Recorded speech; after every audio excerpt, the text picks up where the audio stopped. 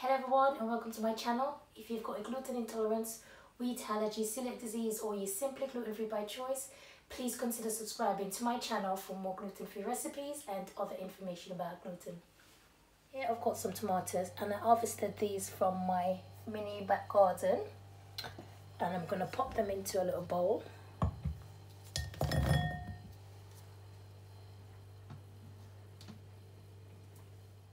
And we're going to add 1/4 teaspoon of chili flakes. You can add more. I might add more.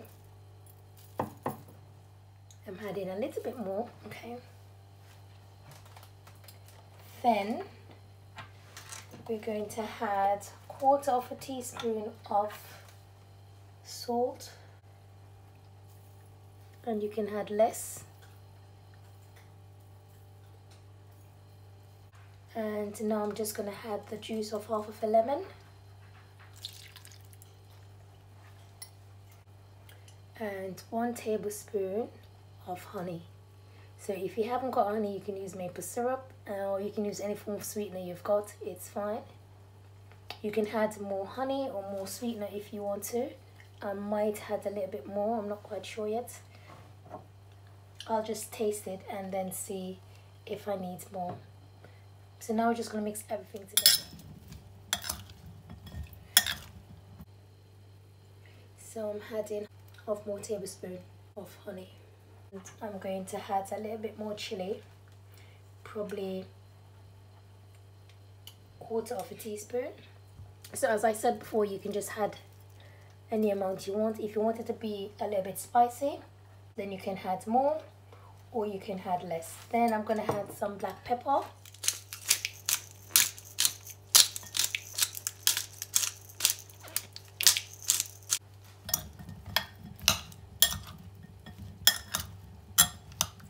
For this here, you can use vinegar if you want to. So you don't have to use the lemon, and you can use like 1 lemon. It depends on how much you're making. Yeah, and how tangy you want it to be. So this is basically sweet and sour chili pickled tomatoes. I'm going to pop it into a jar and I'm going to leave it, and it will be ready to eat tomorrow.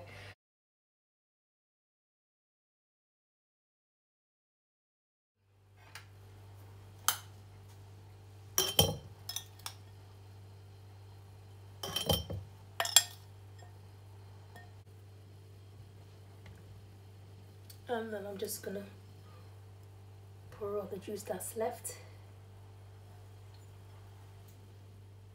And here I've got my pickled tomatoes. So you can have this with sandwiches, you can have it with burgers, and it's great for snacking.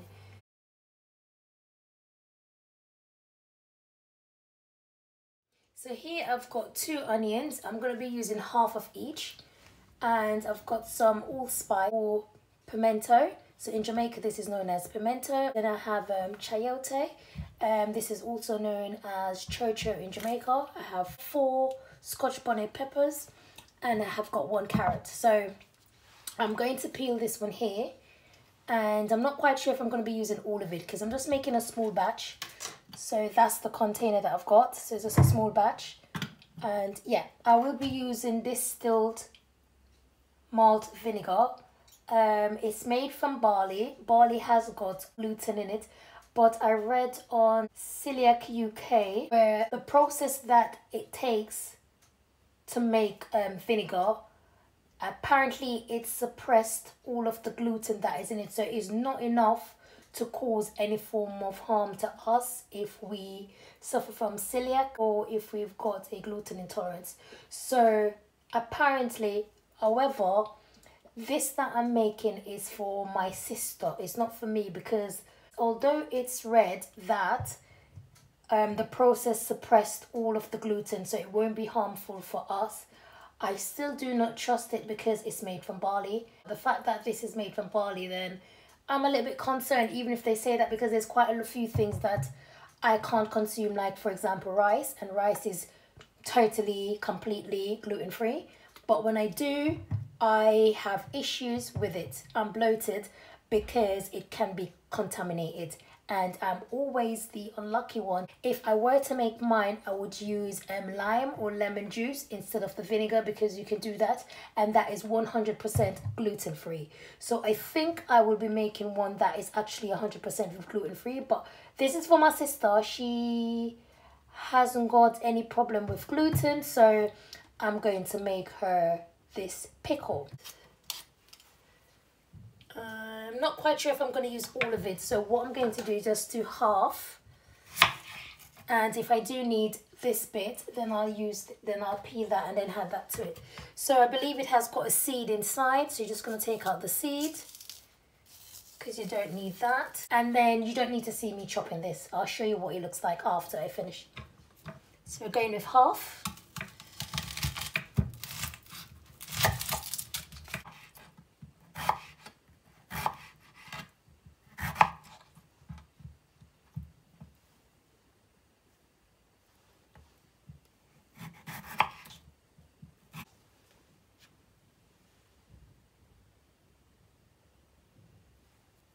So it's quite thin. You don't have to cut them that thin, but I do want them that thin. Okay, so we finished with that. Now we're just going to chop the peppers. And with the peppers, do remember to wash your hands before you touch anything.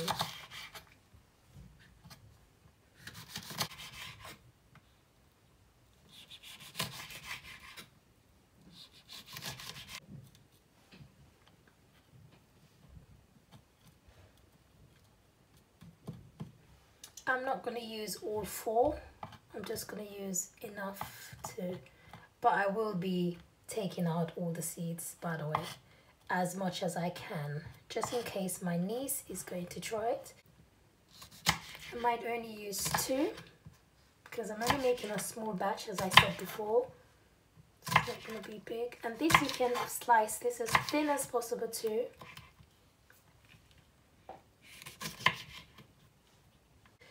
Here I've got some peppercorn, and what I'm going to do is I'm going to try and remove all the red ones because I would love to use those ones.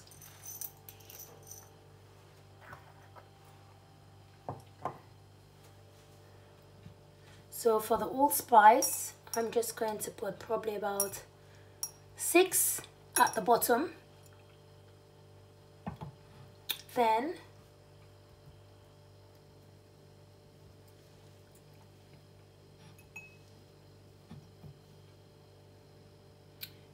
I'm putting the chocha or the chayate at the bottom.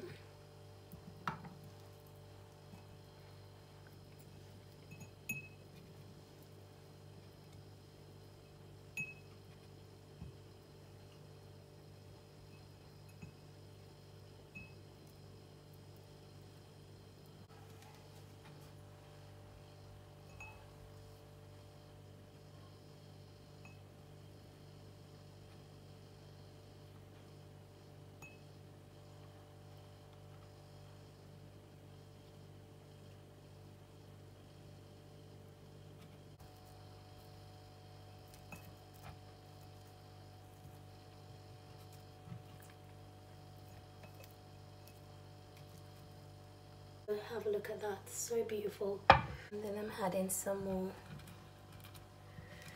pimento or allspice at the top. I have 1/4 cup here, and I'm just going to be pouring this in, and I'm going to add some more as well.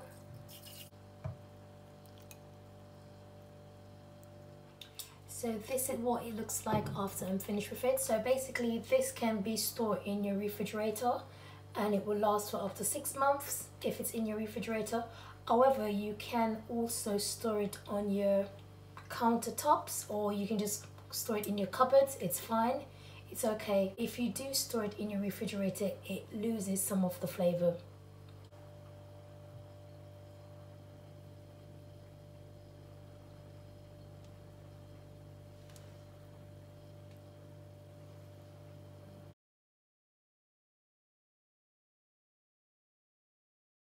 Very much for watching. If you do like this video, please give me a like. If you've got a gluten intolerance, wheat allergy, celiac disease, or you simply like my contents, please consider subscribing to my channel for more gluten-free recipes and other information about gluten. Thank you.